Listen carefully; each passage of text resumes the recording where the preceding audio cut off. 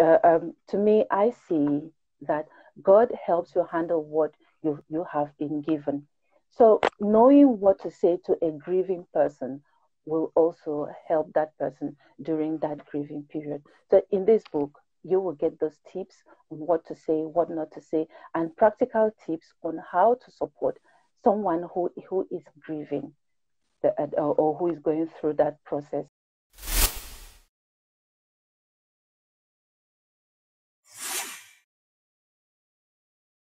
Thanks, Hi Dave, for everyone, joining. welcome to another edition of Iwing Marketplace Chit Chat, where we give opportunities for entrepreneurs to talk about themselves and what they do. Right here with me, I'm with Claris Angafor, the author of Grief to Greed. This is an amazing book that Claris has put together to help our community, and she's here to talk about it. So we will ask Claris to tell us a little bit more about herself.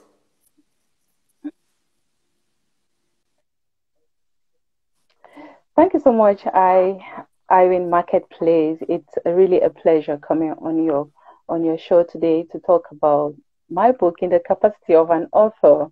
But I'm still getting used to it. And like you said, I'm Claris Angafor. I'm Cameroonian born, based in the UK. I'm a mom, married, and I'm also a mom of an autistic boy who is 15 years. So I am an autism ambassador and an autism advocate. Then a new author, and also because of my experience with autism and having a child who is autistic, so I am a coach and a mentor to special parents of special needs children or parents who have children who are autistic. And then I'm Wow, also a talk show host.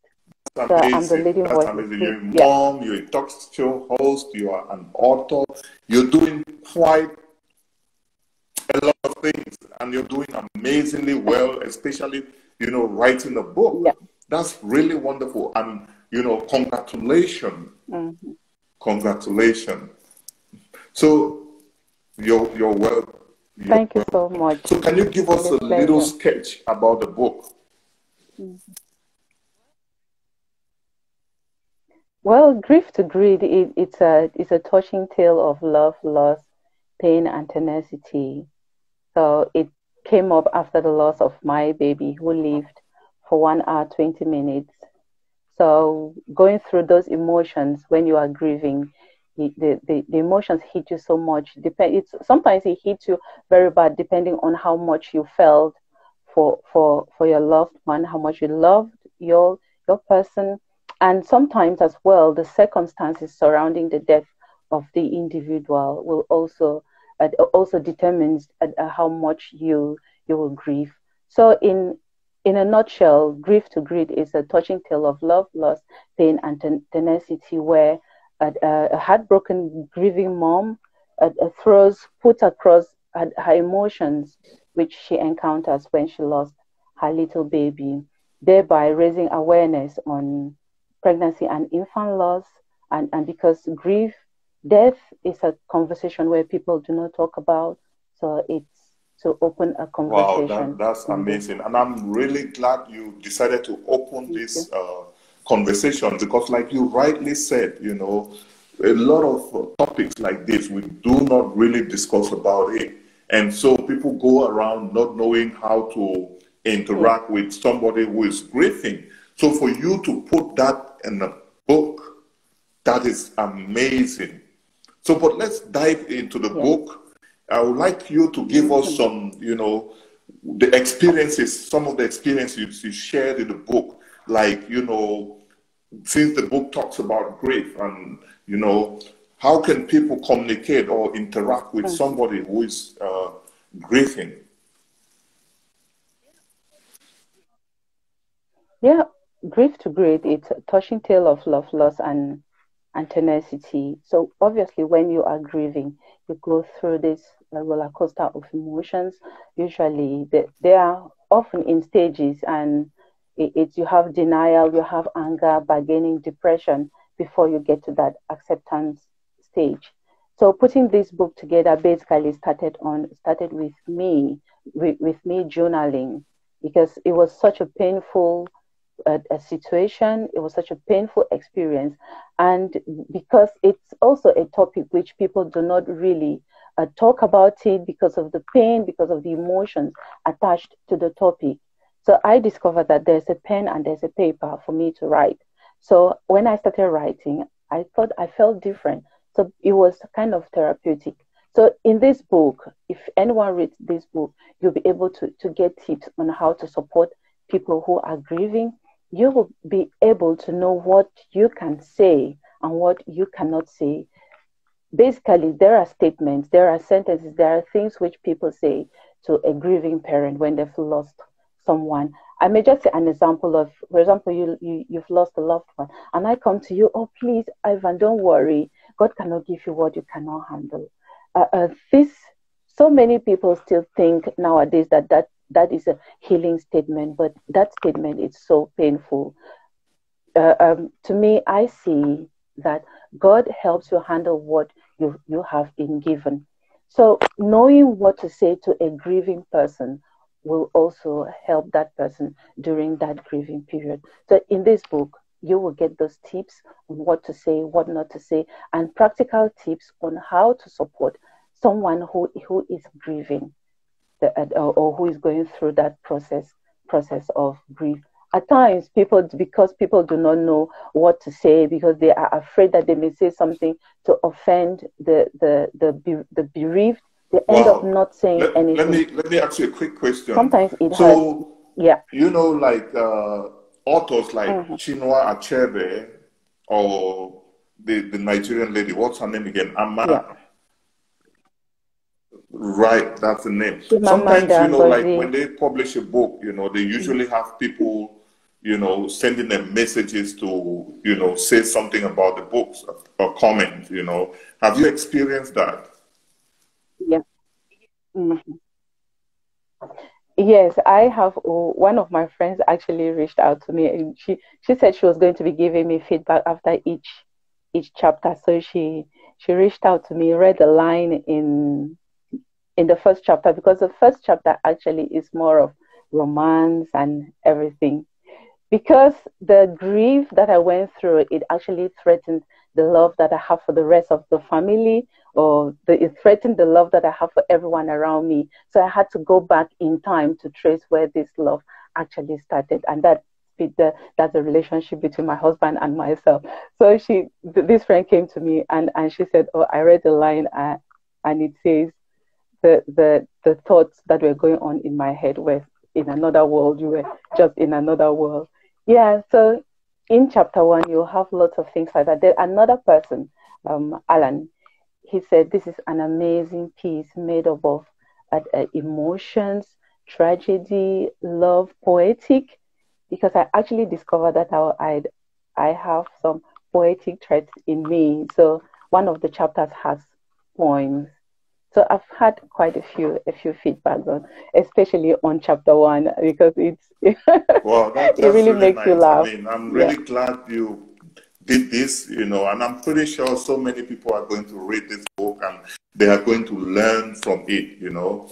So, but tell me one funny thing mm, about, you know, one of the chapters, you know, like a comic relief, you know, in the book, because sometimes people will hear grief to grief and they'll be afraid, you know, to read it, that it may be a lot of grieving, you know. yeah.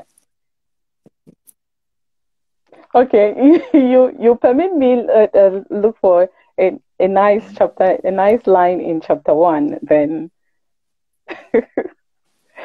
so yeah.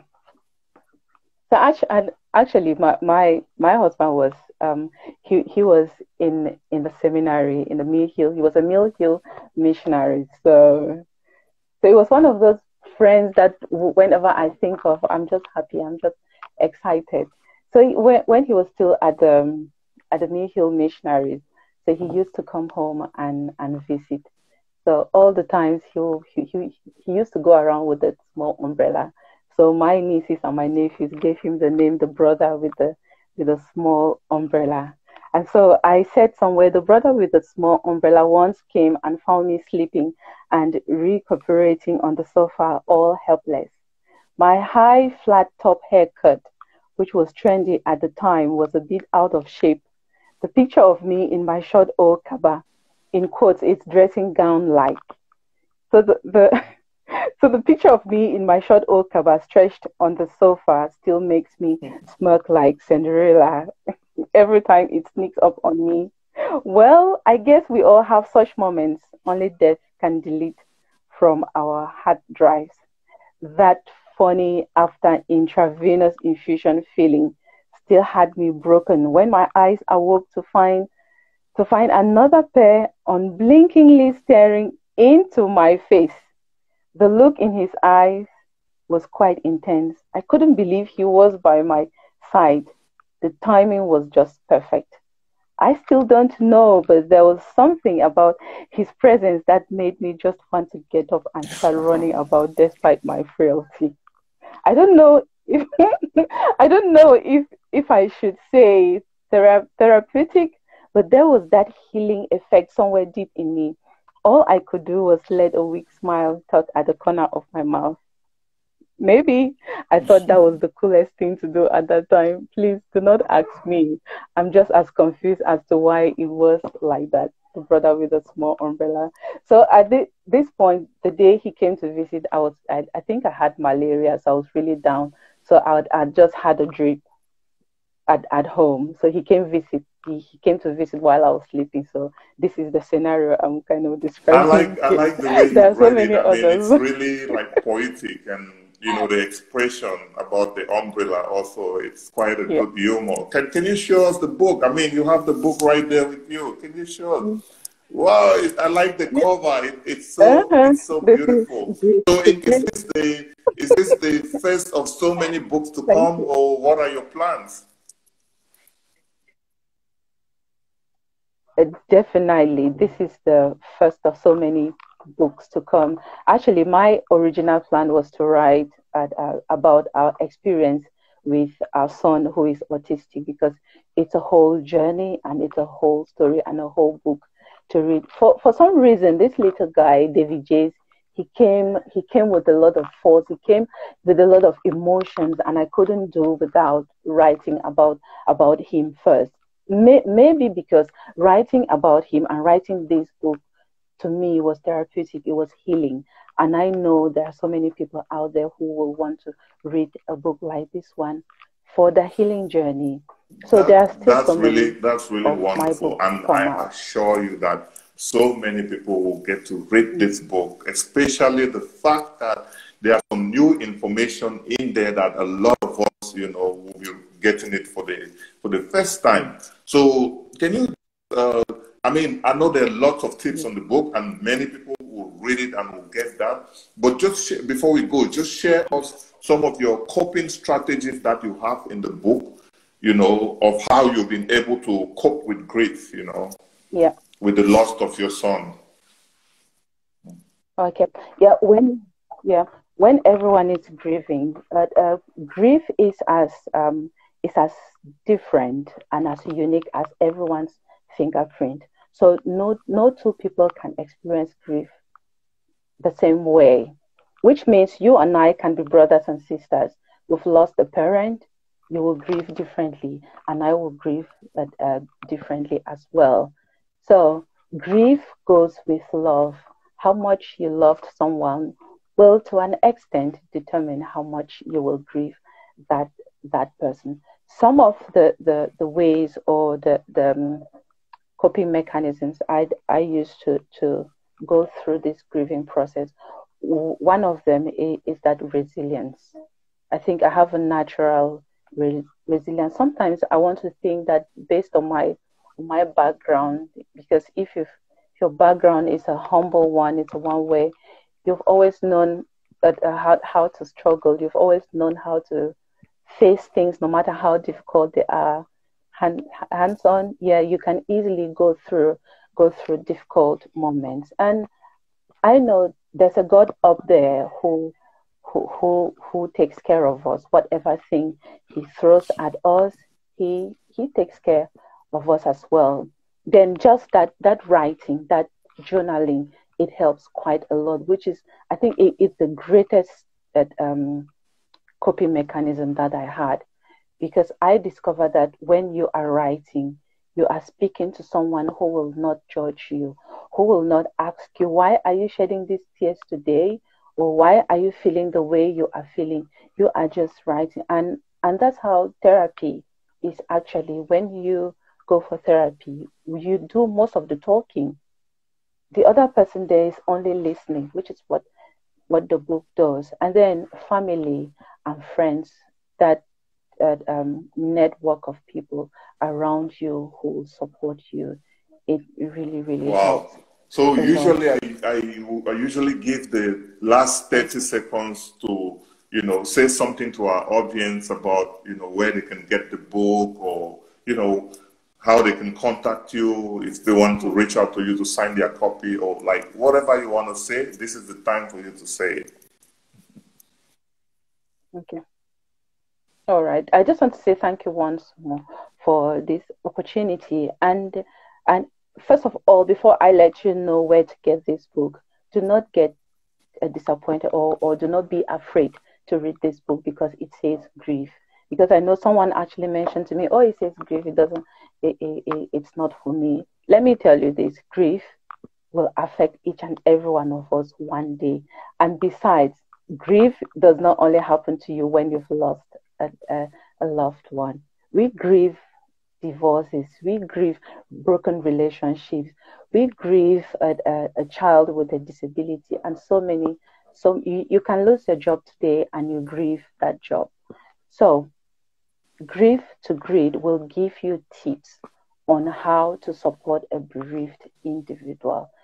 It will give you ways on how to communicate with an individual who who has lost a loved one. Because obviously, normally we do not know. And grief to grief gives us the opportunity to be able to talk openly, freely around these topics, which most people could consider as too emotional, too taboo. Because talking in itself helps and it heals.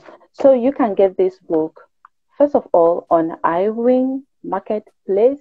You can get it on the Kindle from Amazon. You can also get a hard copy on Amazon, and you can also get a hard copy from waterstones.com. And then those who are in the UK, you can contact me, which I will put my phone number here for Wow. an autograph Thank you copy. so much, and thank you all for watching. I see Gifty Sappho has been, saying some very nice thing about the book. I see LJ Limited.